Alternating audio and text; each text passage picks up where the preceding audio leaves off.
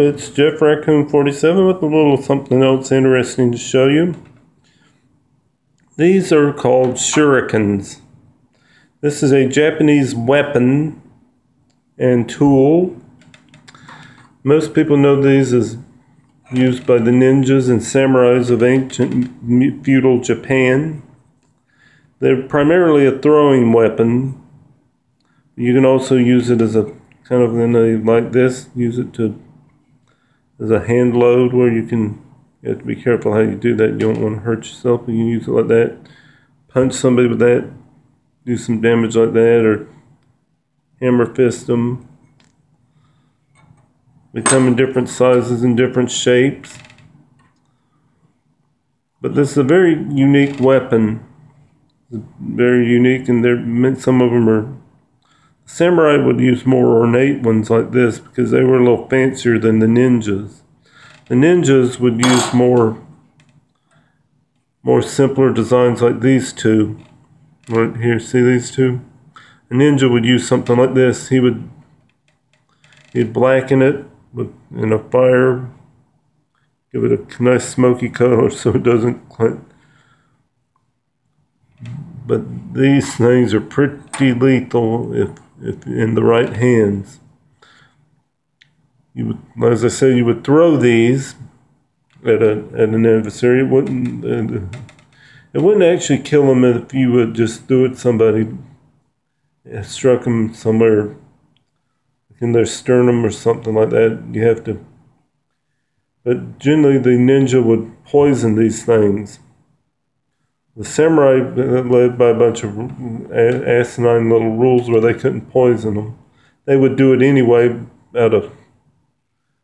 but the ninjas would commonly poison theirs with different plant toxins. Sometimes they'd use liver from the puffer fish, which is also known as fugu, and which contains a potent poison called tetrodotoxin. I forget how to exactly pronounce it. I'm not Wade Davis, so I don't really know. I'll be honest with you that these are pretty unique devices. That you'd usually carry them hidden in your pocket. The thing about throwing stars, they're technically legal to own here near where I live, but you can't carry them out on the street with you. You can have them as part of your collection of knives or stuff, but you can't carry them out on the street. You can't take this walk down the road with these. You can sit in your backyard, toss them at a tree stump. But you can't walk down the street with them and carry them as a weapon. They're very beautiful. This one right here I think is particularly beautiful. If you take a look at the Japanese kanji characters on this. If I'm pronouncing that right. If you know Japanese and you hear me mispronouncing a word like shuriken or the word dabaru, which is a Japanese version of a pocket knife.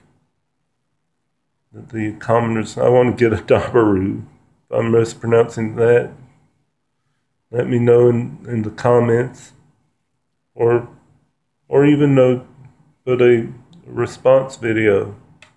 I just thought I'd show you these throwing stars and let you in on a few little facts about throwing stars, aka shurikens, which is the correct name for them. Well, you have a nice day.